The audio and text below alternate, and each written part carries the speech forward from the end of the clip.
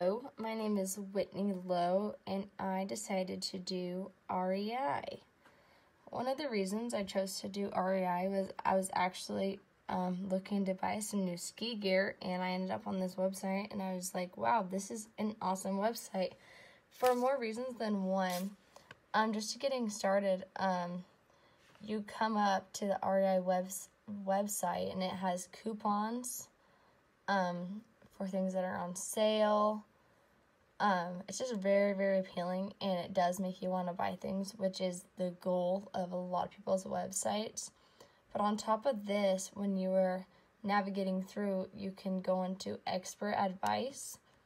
This is one thing I really did like, because for people that don't know and are wanting to know new things about different activities, they can actually go and click on camping, for example, and it has articles from experts on checklists, tips, just very, very cool. You can even go to fitness, and it will have even modified even more. You can go into yoga, cross training, trail training, and then you can even go into skills and checklists if you were going to be going on some sort of activity. It even goes to the extent of travel articles, just all sorts of really awesome things. When you go back to REI, it's very, very organized. You can search for gear up here and a keyword. Say you're looking for hiking pants, you can type in hiking pants and it pops straight up to it. Or you could even go to camp and hike and click on the link, and it has backpacks, kitchen, furniture, water, lighting, everything that you need for hiking besides just the normal shoes or stuff, even if you wanted to stay the night, pads and hammocks. It's super, super awesome, super easy to navigate. Another part I really liked about it was the REI Garage, and just kind of like a sale if you're looking to get something a little bit cheaper. Has very awesome deals. Even when you do go back again, I really do like how you can go on the stores, because sometimes, especially when you are going hiking, camping, skiing, just pretty much anywhere, you kind of want to go try on the gear. So you can go to wherever you are. So I'm from Washington, originally from Olympia, Washington. So I see on here that there's an Olympia. I can either scroll down and look through the options right here, or I can go click on the O, and it has, I guess that has all the states, so that's super cool. So in Washington, it has Bellevue, Alderwood, Tukwila. It has the locations in the map, and it's all very, very accurate. Another reason I liked REI's website was just because of the colors. It's very nature. It's appealing. It's what you expect a website that's outdoors, with the greens and the browns to look like. It's even on a background, as you can see, background wood platform, it almost looks like.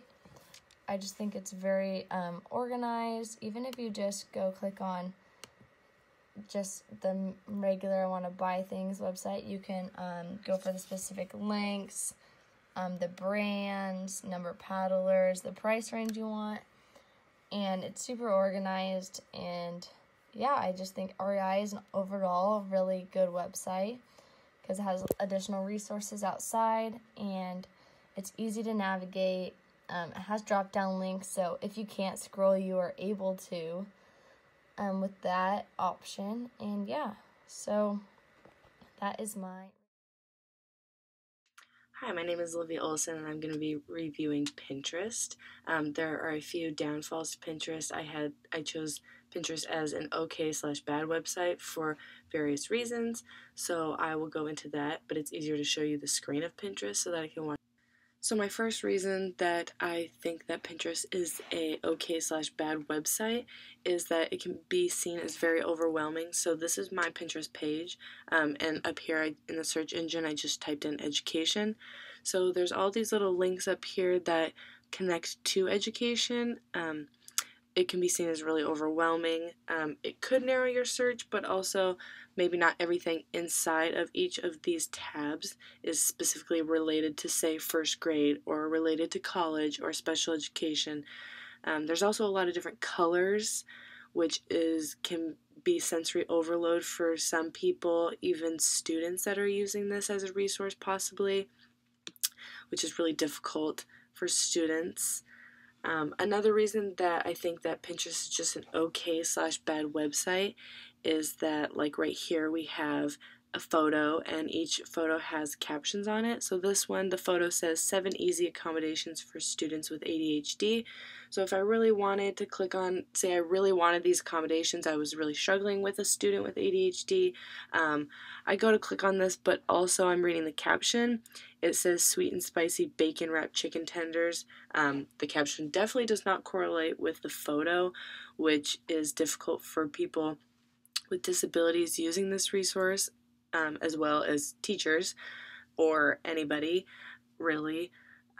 It's difficult for people with visual impairments because maybe they can't see the photograph. Maybe the contrast of the writing in the photograph is really hard to read, so they read the caption and it doesn't match, which is a downfall. So I'm going to click on this page.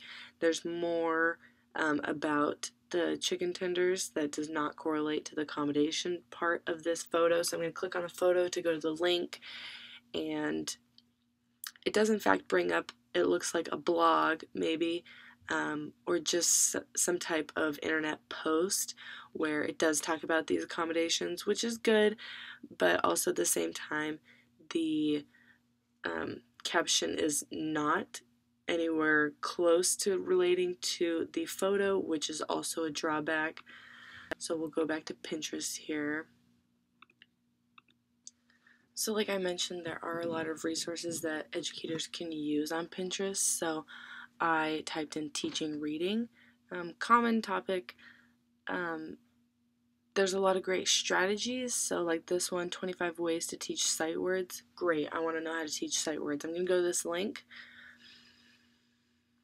and it comes up with an individual's blog. So yes, these are great strategies to use, and they may be very helpful for students to learn, but they're also not research-based or evidence-based practices, which can be a downfall to using Pinterest.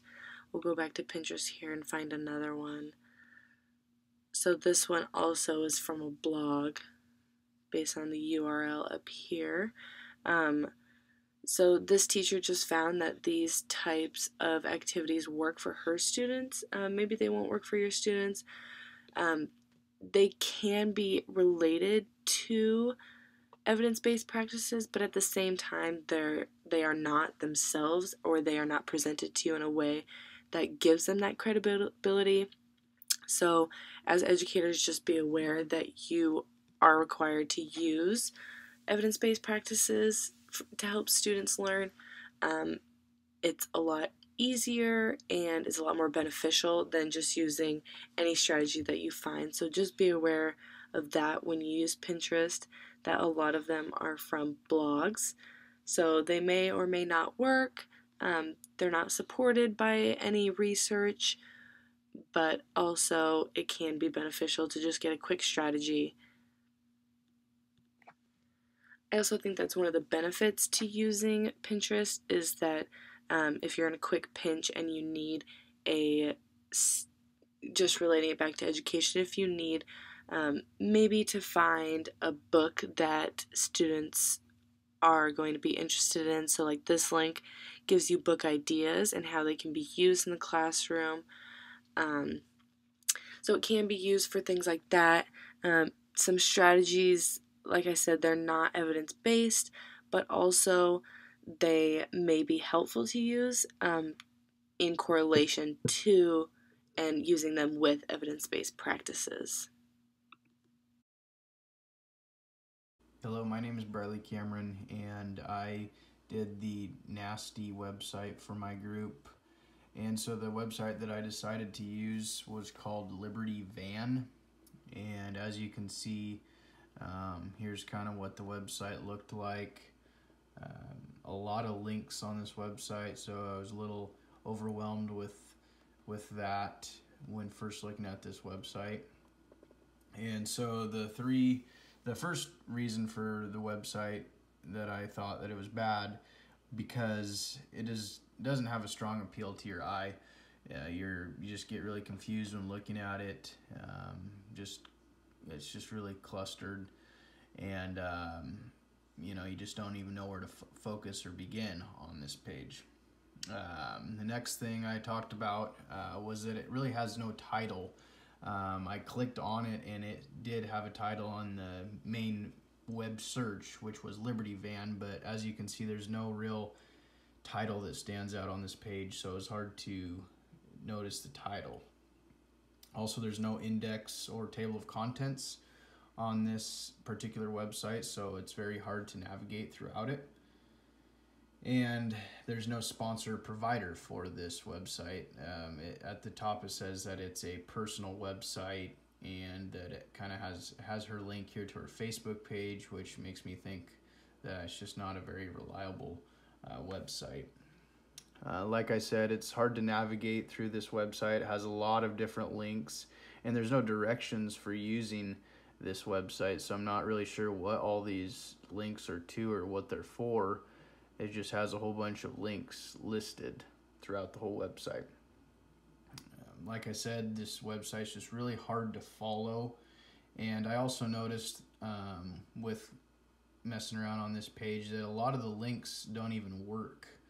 I don't know if I can find one right now, but there's just a lot of different links that took me to a dead link or another link like this of one of her own pages.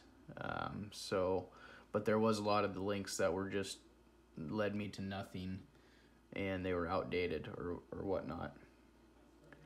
And also, for the last problem with this page is the presentation of content.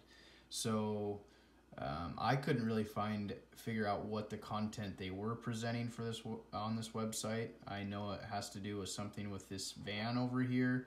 There's a lot of different pictures about the van, but I'm kind of unsure as to what exactly they want you to know about this van.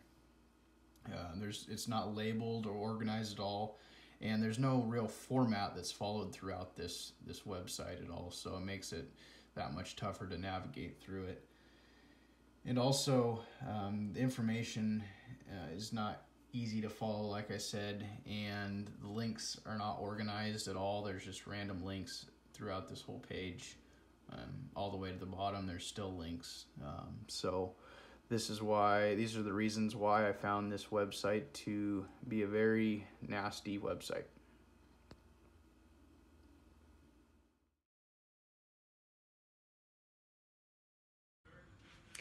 Hi, so I chose to do the Centers for Disease Control educational website for my review. I chose this website because it's full of tons of different information. This is something I have used in class. I've used this to teach some of my students for my practicums. So I figured this would be a good one to review. So I did like this website. The information is all up to date. It's easy to find at the bottom of each article. It states the month, the year, the day that it has been reviewed. There's a link that takes you directly to the place where the information was found. And all links that I clicked on worked properly. They were easy to navigate, easy to find. There are pictures and it's very colorful, so that's something I really like. I don't like seeing a dull website that's just black and white, doesn't have pictures. So this has pictures where you can easily see what picture goes with what information. It helps me create a better graphic and understanding of what I am reading. The information on the website is accurate, it's error-free. All the information on the site is credible, and it's peer-reviewed. There are experts who review the site before it's published to ensure that it's high-quality, accurate information. So I'm going to go through and show you guys a little bit of the website real quick, just to give you a look at what I am explaining. So as you can see, I use the Centers for Disease Control and Prevention website. As I mentioned in the other video, this was a great educational website that I have used in previous classes. I just want to navigate a little bit around this. As you can see, there's lots of pictures. It's different colors, colorful. It's easy to get around. There is an index in which you can search anything through letter A through Z. diseases and conditions, healthy livings, everything you can think of is pretty much on this site. If you click on a link, you'll see that all the information is up to date. You can find this by looking at the bottom left-hand corner. It says page last reviewed and updated. So this is April 2nd, 2018. You can see that there's the content source where you can click on this. You can see where all the information comes from. All of the links work properly, are easy to use, functionable. The information on the website is all accurate information. It's error-free. All the information is cited, it's credible, it's peer-reviewed. There are experts who review this website and ensure that it is high-quality, accurate information. We can go around and just look at it for a second. Like I said, it's very colorful. There's lots of pictures. The pictures helped me kind of get a better visual of what I was reading about. And again, it's just very educational, lots of information, and very easy to navigate.